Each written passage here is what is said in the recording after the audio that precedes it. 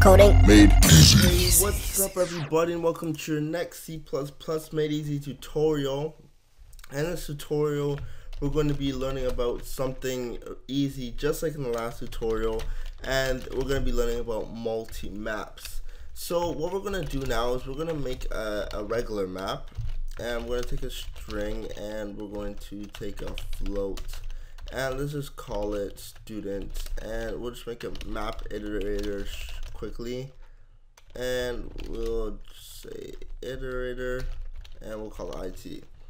Now we're gonna be storing the students their GPA, and we're just gonna set this equal to let's just say I have a GPA of 4.0, whatever. Another student, John, he skips class all the time, his GPA is 1.0. we have somebody like named Chris, and Chris is he has a 2.0 GPA. And we have another student named Peter.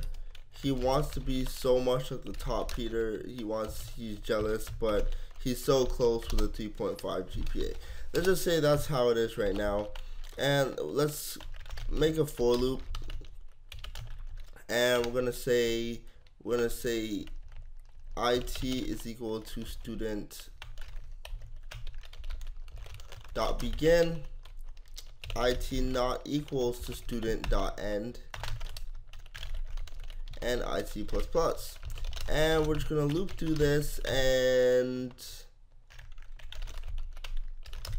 we're gonna say IT first, and we're just gonna end L. So let's run this.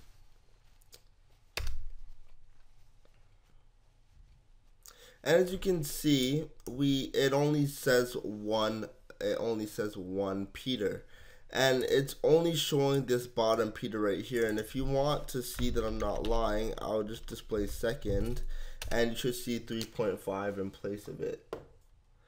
And as you can see, you see 3.5 at the very bottom, so it ignores the first Peter. So anyways, what we're going to be doing is just like with multi-sets, we have multi-maps, and if we want to store multiple elements with multiple keys or something like that.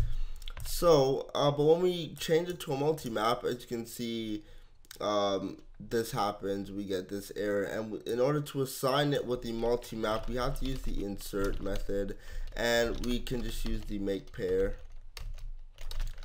And so we'll specify with our make pairs, we'll put Peter, and then we'll put the value.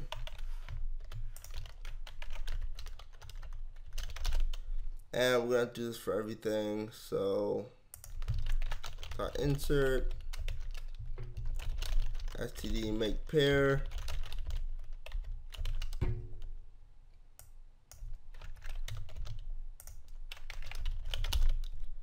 and we'll just get rid of this one just to make it faster, just to end this tutorial quicker.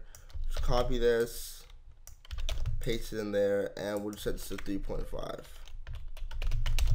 So what we're gonna do is just we're gonna display first. As you can see, it still displays both Peters right there, and as you can see, it sorted them in order, so it rearranges them and sorted them. And if we make a call to second, as we can see which one comes first and which one comes second. So it sorted it and it put J before P, because that's how it happens in the alphabet. J comes before P, and then it does it in the order whichever one we've done it first. We created this one first. Both of them are the same thing, same alphabet or same alphabetical character, sorry, and we specified this one first. So what it does is it sorts it, puts this at the top, this second, and this at the bottom. And that's essentially how we use multi-maps. So that's all you really need to know. So thanks for watching. Hope you enjoyed this. Don't forget to comment, rate, and subscribe, and bye for now.